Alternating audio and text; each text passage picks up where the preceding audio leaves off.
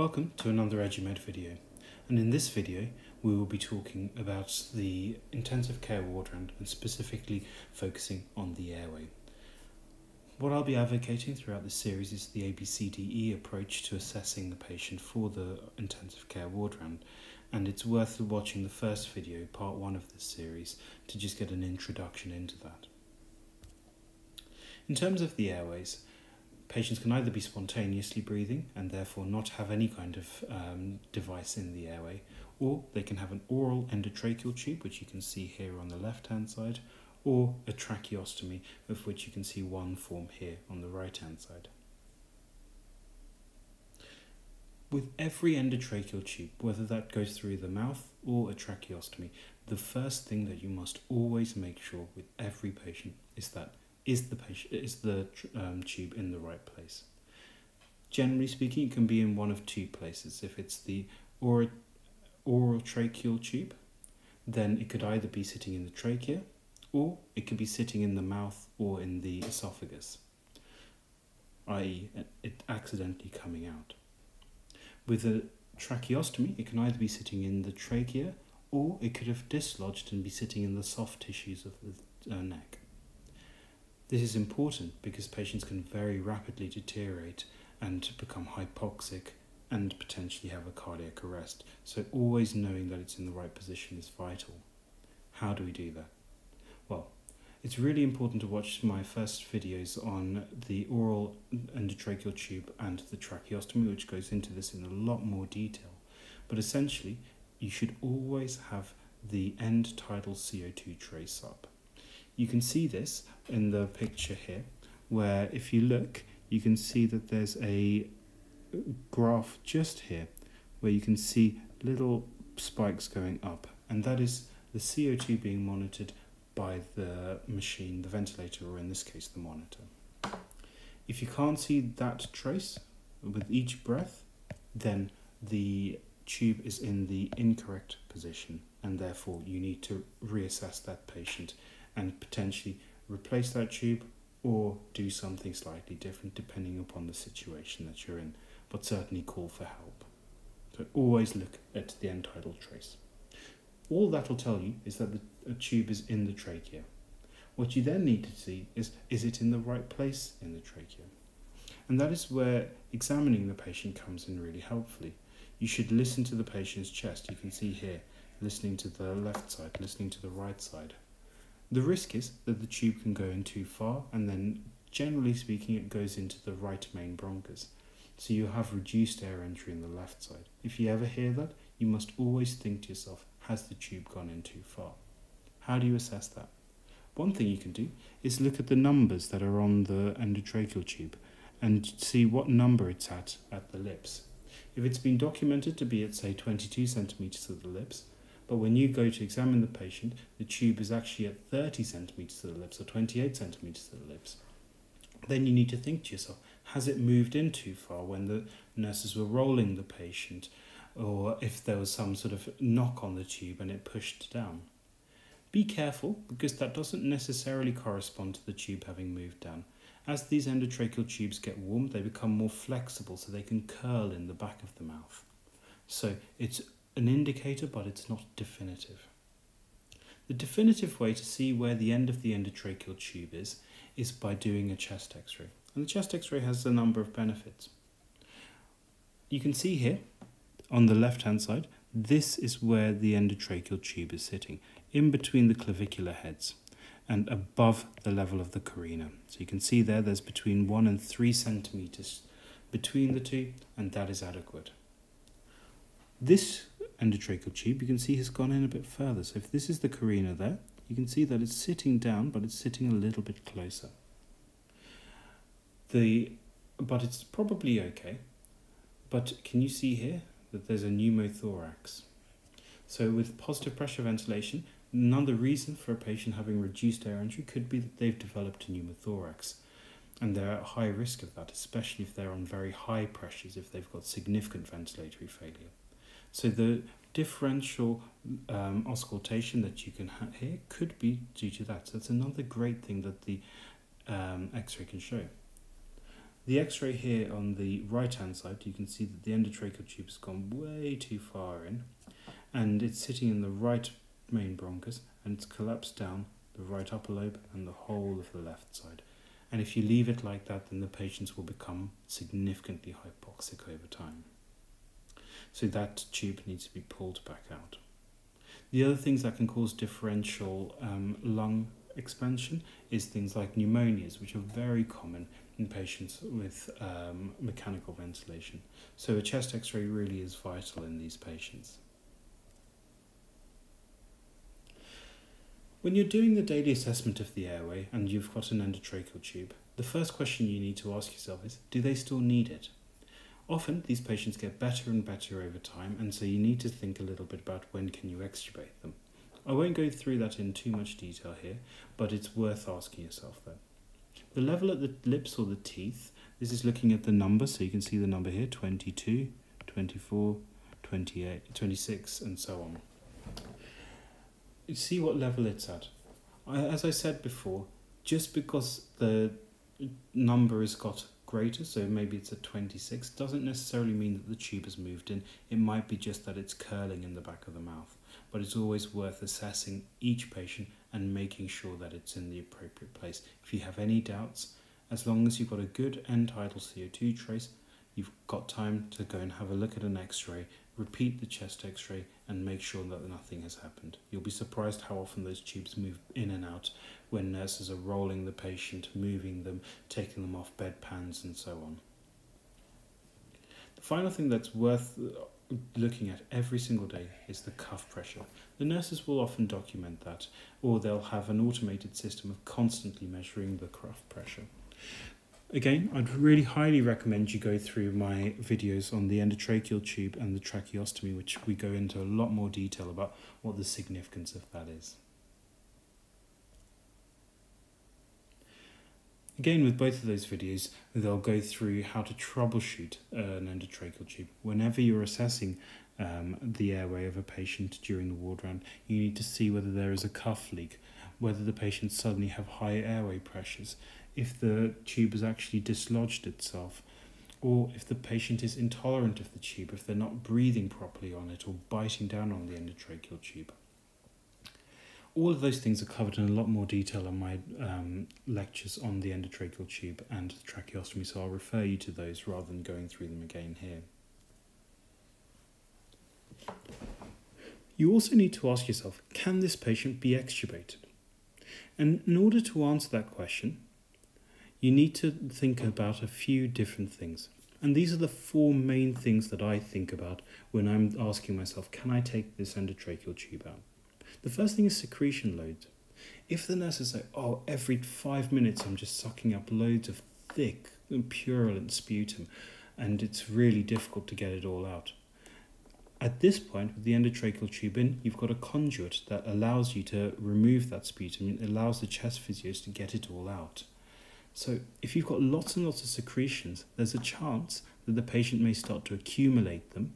And if they accumulate them, they can end up worsening their pneumonia, collapsing down lobes, or even producing a nice environment for new infections to occur. So if the secretion load is high, be very careful about extubating those patients. I wouldn't say it's a hard and fast rule, because sometimes patients with a lot of secretions, we do still extubate them, and that comes down to the next point. They should have a good cough. Always ask the nurses, what happens when you put the suction catheter down the endotracheal tube?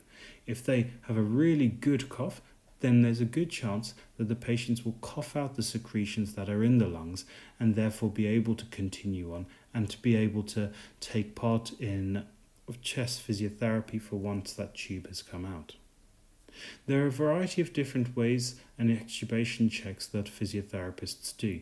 They measure things like negative inspiratory forces, i.e. how strong the muscles are at creating a negative pressure inside the chest, and then the positive expiratory pressure of when they cough it out. Now, we'll go through that in a lot more detail in future videos, but it's always worth just asking what the cough is like, just to get an idea. The level of delirium is really important.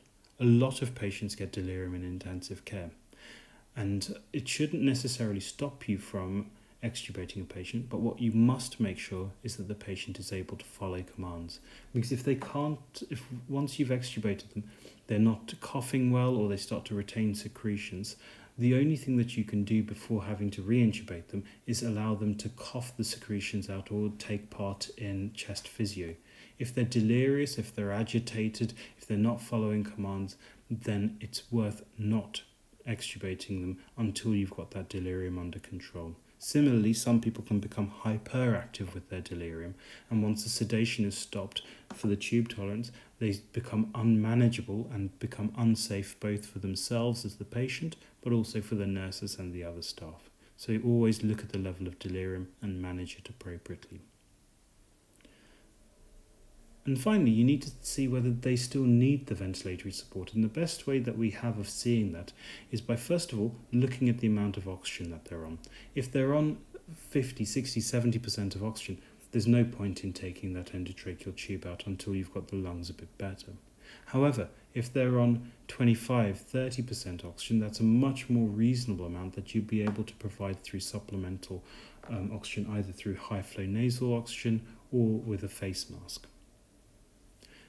You can also do something called a spontaneous breathing trial. Look at my videos on CPAP pressure control to know how the ventilator actually augments breaths and supports the patient when they're still on a ventilator but spontaneously breathing. What you want to try and do is to get rid of all that support and see how they are breathing for themselves. And so the way we do that is we stop the pressure support or reduce it down to a very low level. Some people talk about using 5 of CPAP and 5 of pressure support. And then you see how the patient breathes for themselves. And if they start to become very tachypneic, if their breathing becomes very fast, or if they look agitated, sweaty, then it's probably worth not taking that tube out. And we'll go through that in a lot more detail in later videos. The way in which I do my spontaneous breathing trials might be slightly different to other people, but what I tend to do is not switch off the PEEP. I leave a certain amount of positive end expiratory pressure. And part of the reason for that is there's a lot of intrinsic resistance in the system. If you imagine breathing through a straw, that's exactly what these patients are doing with an endotracheal tube. And so you need to try and give them a little bit of support, because it's always harder to breathe through a straw than once you take that tube out and they breathe through their trachea as per normal.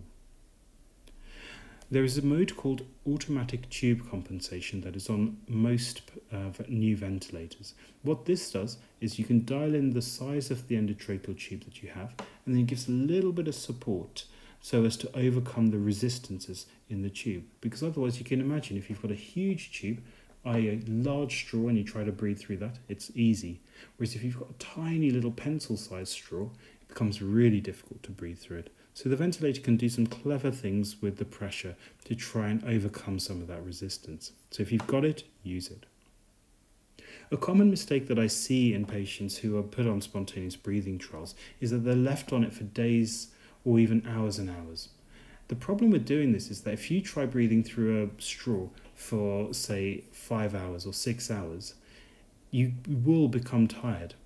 So if you've tired the patient out and then at the end of the day decided, oh, they've managed to breathe through that all, take the tube out, now they're having to breathe for themselves, there's not the support of the machine, and you've spent 4 to 6 hours of them being tired.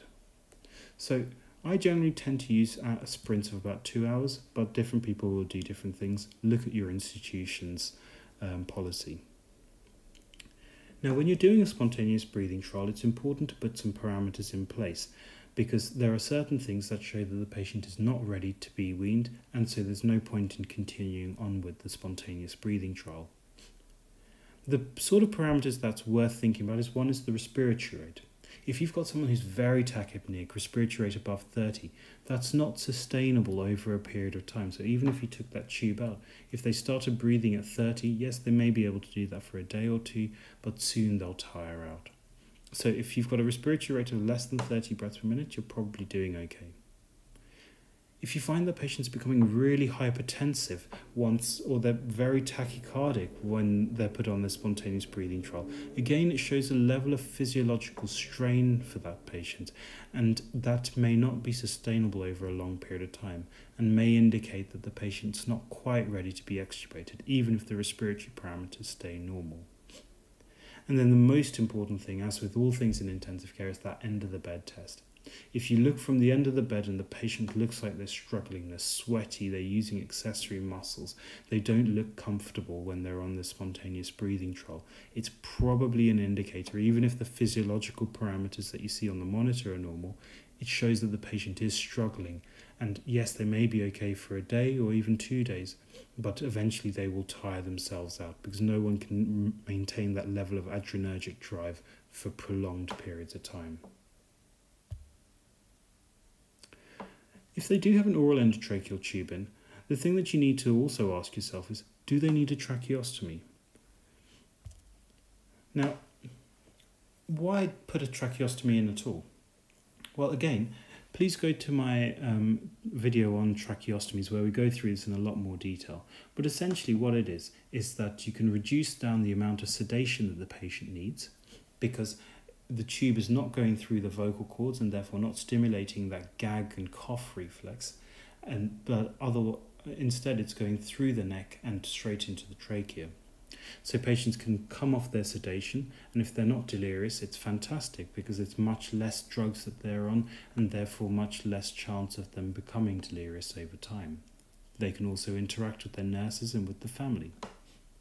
Also, if patients you think are going to be ventilated for long periods of time, by putting in a tracheostomy, you can reduce the amount of dead space, the amount of resistance, and therefore you can start weaning down the ventilatory support a little bit more easily than with long endotracheal tubes.